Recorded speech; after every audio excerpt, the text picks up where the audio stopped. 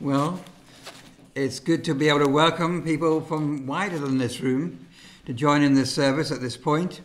Welcome, and as I said before, one day we look forward to when we will meet together. We meet here at 10:30, so that's on a Sunday, so that's perhaps a good clue as a time when we could meet together, and we can see you as well as you seeing us. We will have the communion during the service, and if you want to participate and you haven't got anything there just yet, pause the button. Just pause it for a moment. Get your bread, get something to drink, and when we share in the communion, you can share too. Let's spend a few moments in prayer. Let's pray.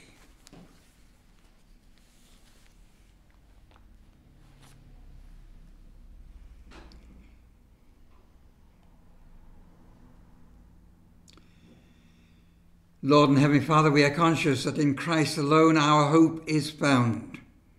Christ is our light, our strength, our song. And we thank you, dear Lord and Heavenly Father. Here is the cornerstone that is spoken of in the Scriptures. And we pray, dear Lord and Heavenly Father, that during this time together, may we discover what it is to be joined together, built together, and built on the foundation of Jesus. And so we pray this in your name's sake. Amen. Amen. I want to read a few verses from 1 Corinthians chapter 11, and here's where Paul writes of the Last Supper, the Lord's Supper, and reveals to us something of what it's all about. 1 Corinthians chapter 11 and from verse 23. For I received from the Lord what I also passed on to you. The Lord Jesus, on the night he was betrayed, took bread, and when he'd given thanks, he broke it and said, "This is my body, which is for you. Do this in remembrance of me." In the same way, after supper, he took the cup, saying, "This cup is the new covenant in my blood. Do this whenever you drink it, in remembrance of me. For whenever you eat this bread and drink this cup, you proclaim the Lord's death until he comes. And so then, whoever eats the bread or drinks the cup of the Lord in an unworthy manner will be guilty of sinning against the body and the blood of the Lord. Everyone ought to examine themselves before they eat of the bread and drink from the cup. Everyone ought to examine themselves. So it's not about looking at somebody else and saying, "Here, you shouldn't be." It's about looking at ourselves and saying, am I ready? Am I prepared? Am I?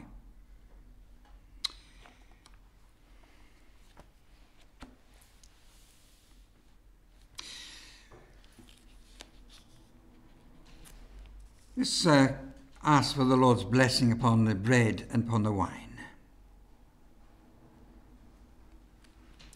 Lord and Heavenly Father, we pray for your blessing upon the elements we're about to share just now. We pray that as we eat the bread, may we be reminded, here is a reminder of the body of Christ that was broken for us on the cross of Calvary. As we drink the wine, may we be reminded of the blood of Christ spilt for us on the cross of Calvary.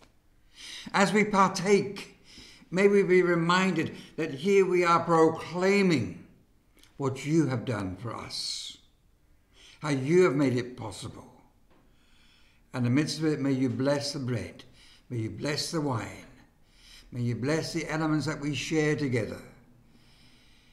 In Jesus' name we pray. Amen. Let's say together the Lord's Prayer. Our Father, who art in heaven, hallowed be your name. Thy kingdom come, thy will be done, on earth as it is in heaven.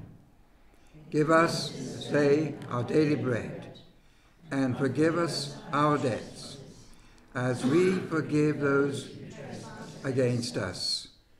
And lead us not into temptation, but deliver us from evil. For thine is the kingdom, the power, and the glory, forever and ever. Amen. Amen.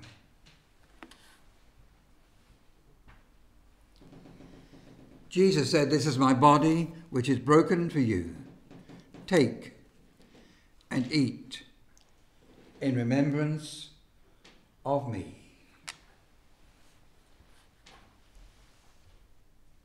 Let's eat.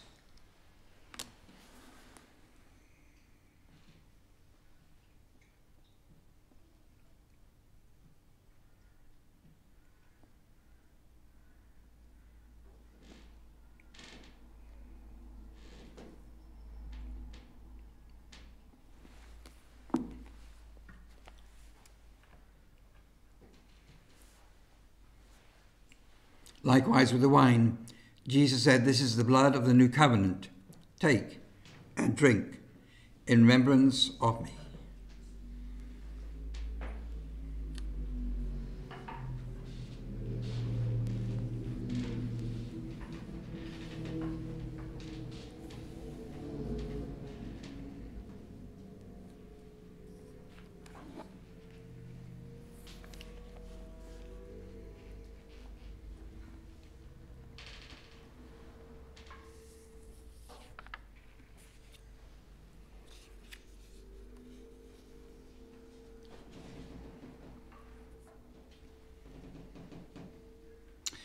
For possibly a month, 3 weeks to 4 weeks, as a church, we have been praying for the situation in the Ukraine.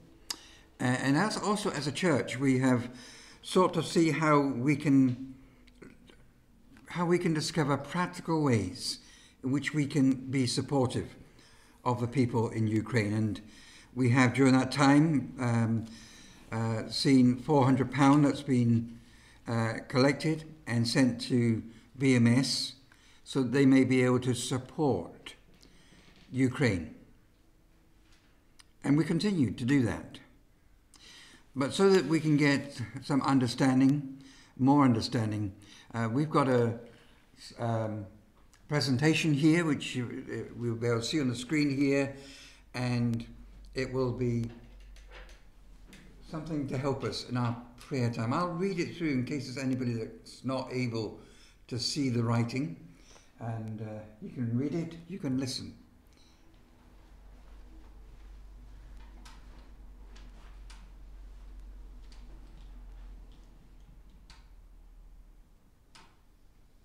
Pray for Ukraine and its neighbours. We are experiencing the worst refugee crisis since the Second World War. And yet, so many of our brothers and sisters remain in Ukraine. So please join us in prayer. Thank you for standing alongside all those affected by the conflict who pray and long for peace. Today we pass on prayers from our partners on the ground in Ukraine. We have a picture here of Pastor Igor Bandura, Vice President of the Baptist Union of Evangelical Ukrainian Churches. At a recent prayer gathering, Igor shared from 2 Corinthians chapter 1, explaining that Ukrainian Baptists, please pray that God will give his supernatural power through the Holy Spirit, as it is all bigger than what we and our Ukrainian brothers and sisters can manage. Please pray for those trapped in churches in occupied cities, that even as they are surrounded by enemies, God would surround them with Christian love and care. Please pray that peace will reign in Ukraine. For those fleeing, please pray for their safe passage, for welcoming arms and for hot food. Please pray that churches will be able to minister to all. Pray that the church leaders will know the guidance and the wisdom of the Holy Spirit. Thank you for uniting in prayer. Thank you so much for all your prayerful support. Together we can help show Christ's love for those who need it most. Picture of the Baptist Church in Ukraine there. Finding all the latest updates from BMS World Mission on our website, and I'm sure you will discover all that information on the website.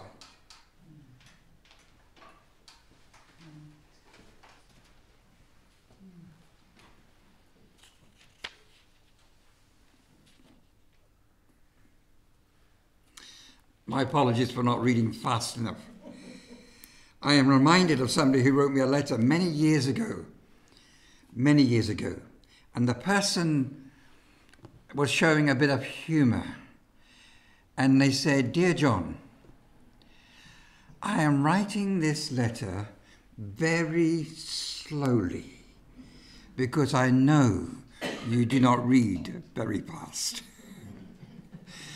But whether we read slow or whether we read fast, I think we're all conscious that there's a great need there in Ukraine, and we need to pray.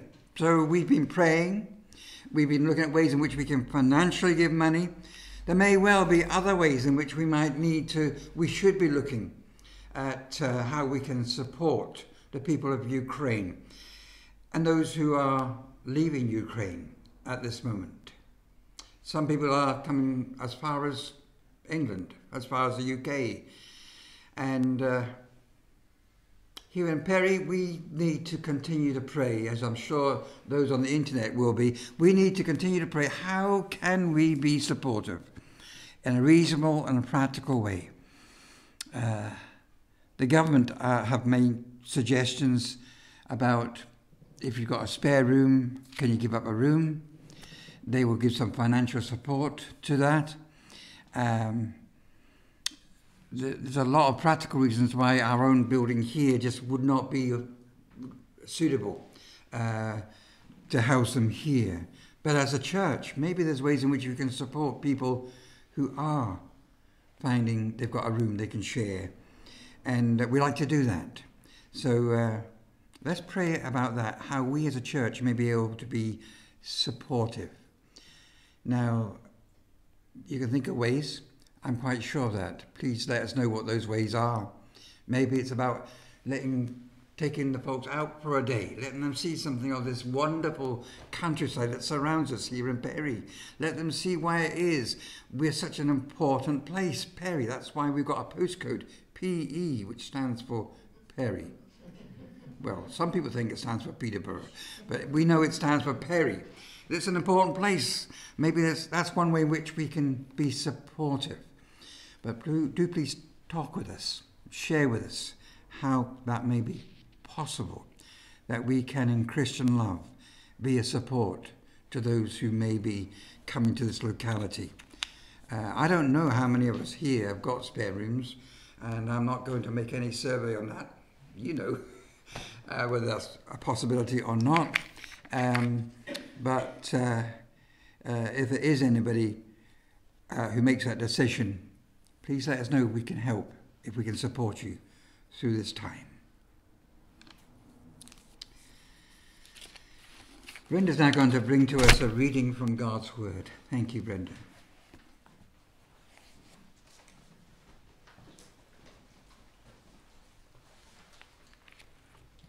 We're reading from Exodus 3, verse 1 to 15. Now Moses was tending the flock of Jethro, his father-in-law, the priest of Midian, and he led the flock to the far side of the wilderness and came to Horeb, the mountain of God. And there the angel of the Lord appeared to him in flames of fire from within a bush. Moses saw that though the bush was on fire, it did not burn up. So Moses thought, I will go over and see this strange sight, why the bush does not burn up. When the Lord saw that he had gone over to look, God called to him from within the bush, "Moses, Moses." And Moses said, "Here I am." "Do not come any closer," God said. "Take off your sandals, for the place where you are standing is holy ground." Then he said, "I am the God of your father, the God of Abram, the God of Isaac, and the God of Jacob." At this, Moses hid his face because he was afraid to look at God. The Lord said, "I have indeed seen the misery of my people in Egypt. I have heard them crying out because of their slave drivers, and I am concerned about their suffering. So I have come down to rescue them from the hand of the Egyptians, and to bring them up out of that land into a good and spacious land, a land flowing with milk and honey, the home of the Canaanites, the Hittites, the Amorites, Perizzites, Hivites, and Jebusites. And now the cry of the Israelites has reached me, and I have seen the way the Egyptians are oppressing them. So now go, I am sending you to Pharaoh to bring my people, the Israelites, out of Egypt."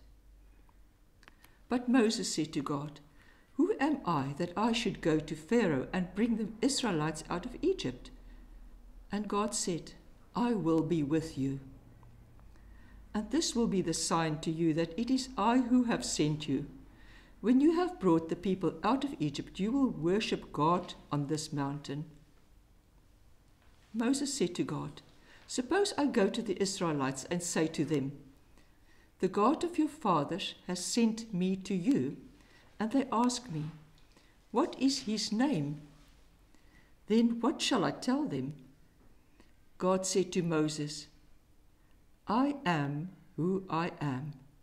This is what you are to say to the Israelites. 'I am has sent me to you.'" God also said to Moses, "Say to the Israelites, 'The Lord, the God of your fathers, the God of Abram, the God of Isaac, and the God of Jacob, has sent me to you. This is my name forever, the name you shall call me from generation to generation."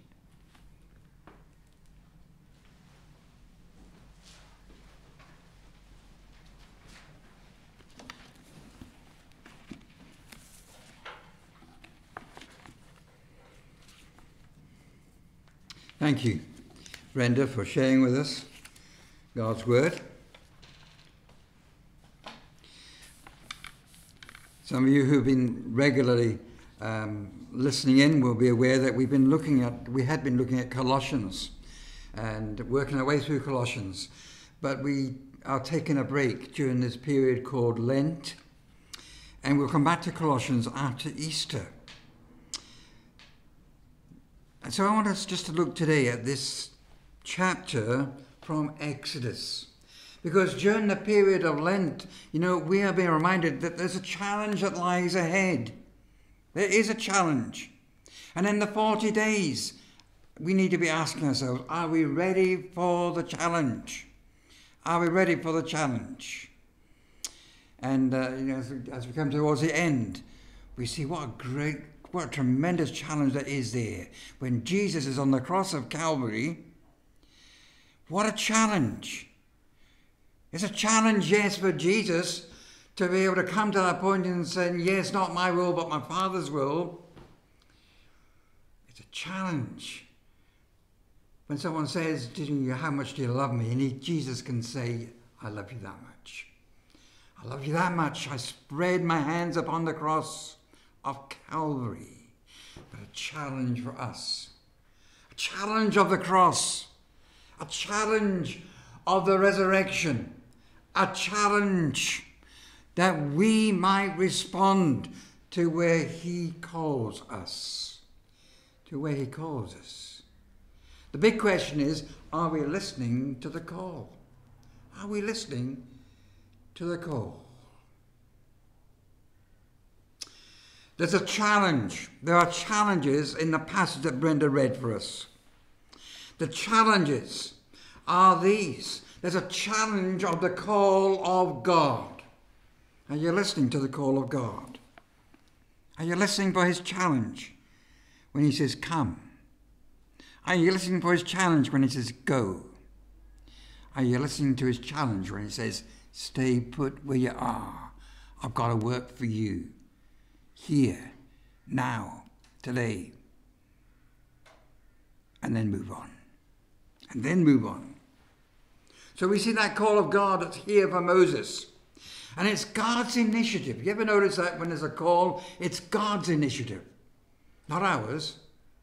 It's not us saying to God, God, we think this would be a good idea. What about it? What do you think? It's God is saying, this is my call for you. This is my initiative. Moses is just doing his work. He's tending to the flock of his father-in-law. It's just an ordinary working day for him. But in the midst of the ordinary working day, God interrupts and God brings to him that challenge of a call. But it was God's initiative.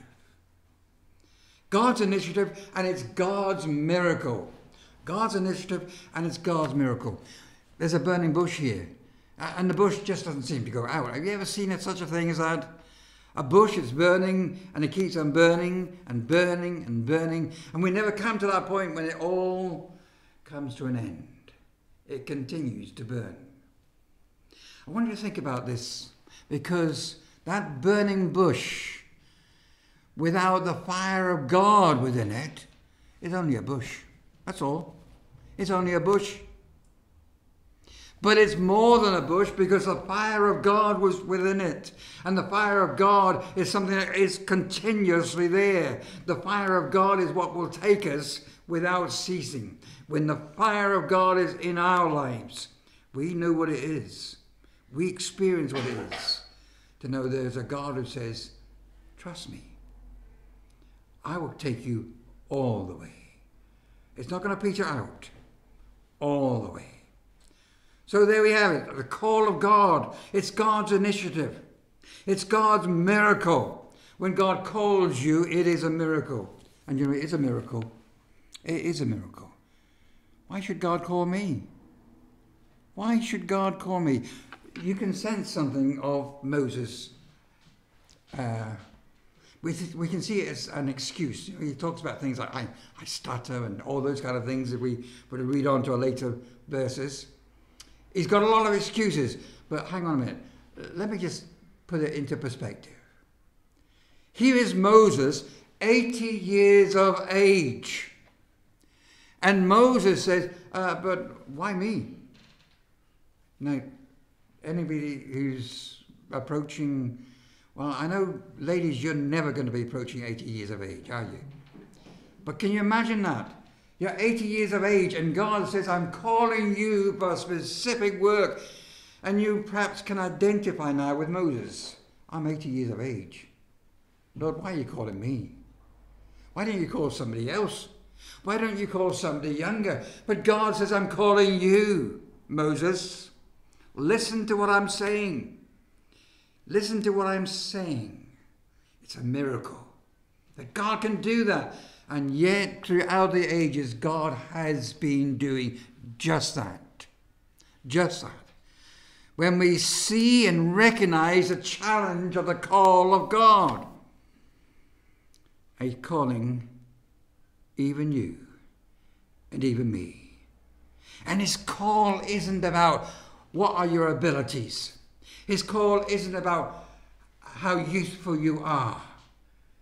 God, from the very beginning, has no doubt been looking upon each one of us and saying, now, if that person responds, here's a wonderful thing that person can do when I call him, when I call her. A great thing. And it's all part of God's call, God's initiative, and God's miracle in our lives today. We come with our imperfections. We all do. I do. We come with our imperfections. But therein is the miracle that God will use even us. Even us. There's a call of God. That's a challenge. But the challenge also is for us to be consistent in our response. We need to listen. We need to learn, and then we need to go. We need to listen. We need to listen. And for all the excuses we may say that Moses puts up, look at this character, Moses. He sees this burning bush. And so Moses thought, that's a funny thing. I think I'll go over there and I'll see what this strange sight is. See why the bush doesn't burn up. He responds to the challenge that's been placed before him. It's only God that could have done that strange, miraculous event. And so he goes over. And he hears the voice of God saying, Moses, Moses. And what does Paul say? So what does Moses say? Here I am. Here I am. Jonah heard the call of God. Jonah heard the call of God. God called him to go to Nineveh. And instead of saying, here I am, what does Jonah say? I think I'll go the other way. He went the complete opposite direction to Tarshish.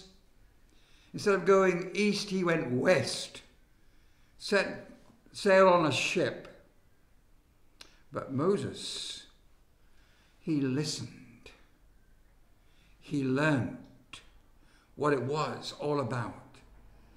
And when it comes to the end of it all, yes, he does go. In his frailty, in his weakness, in his imperfections, he goes.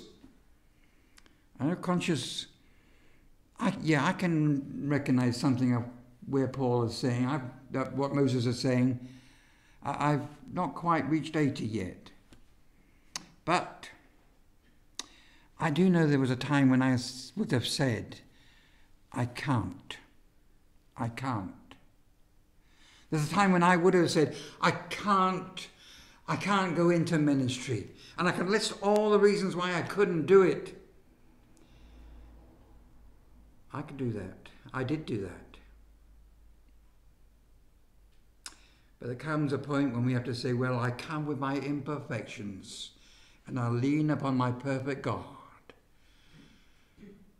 And he will take us forward. And he will. He will. The third challenge. The challenge of the call of God. There's a challenge for us to be consistent and to respond. But there's a challenge for us to have confidence in who God is. Who God is. You ever wondered why it is that God says, take off your shoes, this is holy ground? You ever wondered that? There's a sense in which it's holy ground. Any ground is holy because it's the Lord's. But there is a sense in which this is the place I'm calling, giving the call to you. This is where I'm present with you. And you need to recognize the holiness. But why take off your shoes? Why take off your shoes? Not so long ago, not so many years ago, I can't remember the exact year, but some of you will. When they came to the fall of Iraq. And you remember the statue of the president of Iraq was being dismantled. Do you remember seeing on the television screens those people taking off their shoes? And with the sole of their shoe, they hit at the statue. Now the shoe's not going to do a lot. But in the culture, it did everything. Because that was a symbol of offense. And so here we are, on holy ground, a place in which there should be no offense to God. And on this holy ground, we want to show our respect to the God who's called us. So we don't necessarily need to take our shoes off. But we do need to come as people who have a respect for God. We recognize who he is in this holy place as he speaks to us. To respect him as we hear his word. To respect him as we speak with him in prayer. To respect him. We need to have confidence in who God is. And as we speak with God, we're speaking with a God who is above everything. Who are you, Lord? I am. And everybody knew exactly what we're talking about. I am. Nothing exists except for I am. I am. Confidence in who God is. But we have a consistent Lord. We've got a Lord who's consistent. And we need to be consistent in our knowledge of the Lord. All of that. In all of that. Some years ago, Charles Heston starred in a film called Ben-Hur. Any of you seen Ben-Hur? Okay. Well, they spent a long time trying to do all of the work, including lots of extras to stand in, as they do, because the actors can't do everything. But not Ben-Hur, but Charles Heston, who was playing Ben-Hur, he looked on and saw what was going on, and he thought, I'll have a go at trying to ride in these chariots. And so he practiced, and he practiced, and he practiced, and eventually he said to the producer, he says, I can ride a chariot, but I don't know whether I could win the race, the chariot race. Well, said the producer, don't worry about that. As long as you can keep in the chariot, we'll make sure you win the race. You see, it's scripted that way. That's the way the script is. And you know, as long as we can keep in the knowledge of who our Lord is, as long as we are consistent with our Lord, as long as we are with him, the script is there. I don't know whether I can manage it. But I'm going to keep in the chariot. I'm going to keep in the chariot.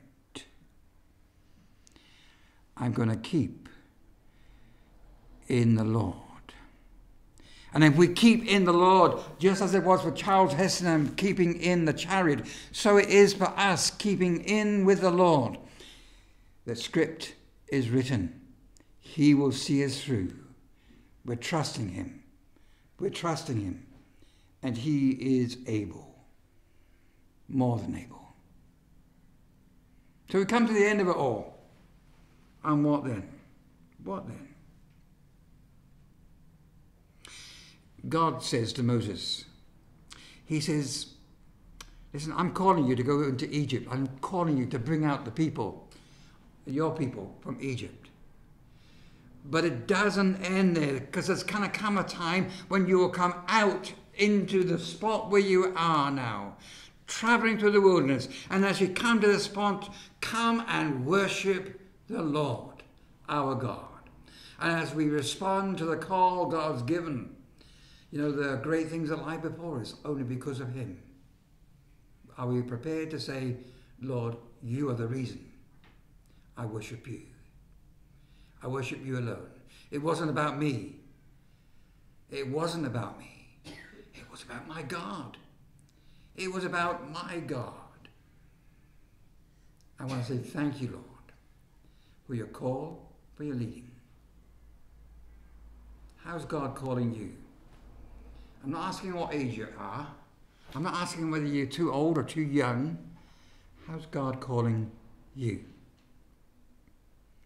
Is he calling you in the sense of the call of the cross? Is he calling you in the sense that Jesus died on the cross for you at Calvary?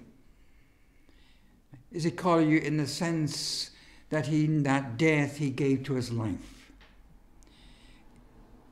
In the midst of taking on the sin of the world, he gave to us freedom. Freedom. Is he calling you in respect to that? Is he calling you as he called Paul?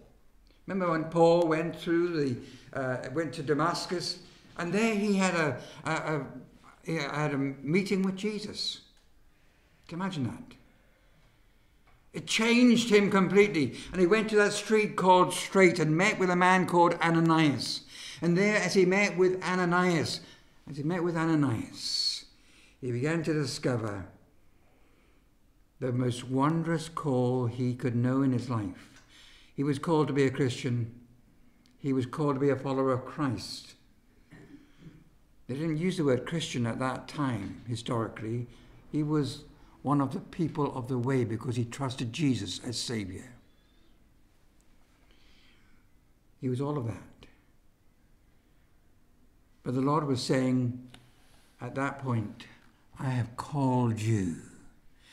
Not to go with the authority of the rulers of this earth, but to go with the authority of our Heavenly Father. To go as far as you can in this world, even into Rome, and to there share the good news. God loves you. God cares for you. God has brought a wondrous story that brings to us grace and hope beyond all measure. Let's spend a few moments in prayer. Let's pray.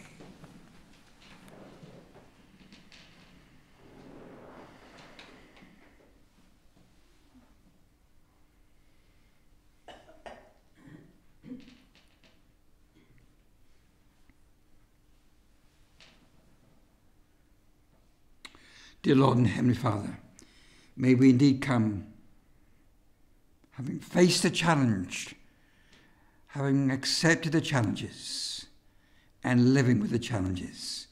May we come with that realization, you will not fail us.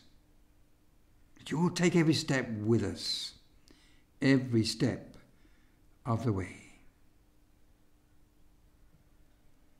And so we commit these words of our Lord unto you.